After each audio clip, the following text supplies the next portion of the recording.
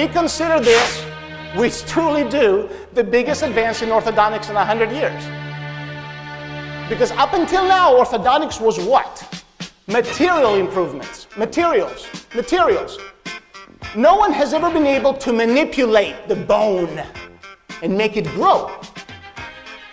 All we're doing is that, fooling it.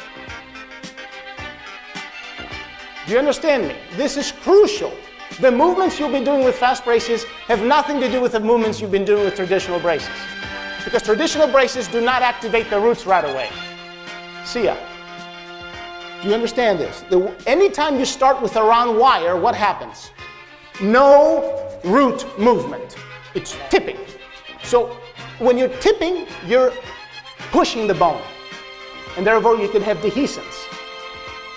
You've got to energize the root right away. It doesn't matter. All you're getting with a round wire is tipping.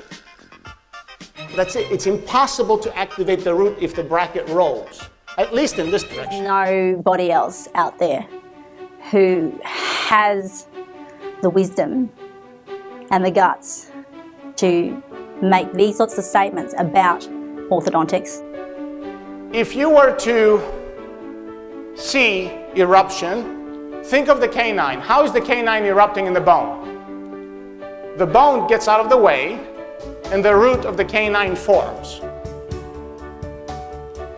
Are you with me? The bone gets out of the way. Why? How does the canine root form? How does the bone get out of the way? Huh?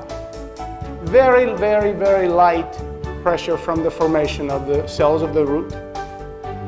And the bone actually responds. It gets out of the way. It resorbs and then forms around the root. I'm so impressed with what Tony's done over the past 20 years and to just give back into the profession, the way he's doing it globally is just amazing. I mean, to invent such a fantastic product and make it available to the general dental population is just something remarkable and something to admire in this man. How long do you think she took to do this case? Let's talk about months. Under 7 months. How many visits, Melissa? 5? Yeah, how many wires? 1? Do you understand me? Do you understand me? 5 visits, maybe. Maybe 6? What did she do by moving the roots? She fooled the alveolar bone into thinking that the roots were erupting because the forces of our technology are so low that the bone grows. Because he thinks that the root is erupting. He's created things that are just outside of the thinking of most orthodontists, and it's a gift to us. If we don't use that gift that he's given us, I guess we have that option. But frankly, all humanity will benefit from his great insight. You just have to look at it differently.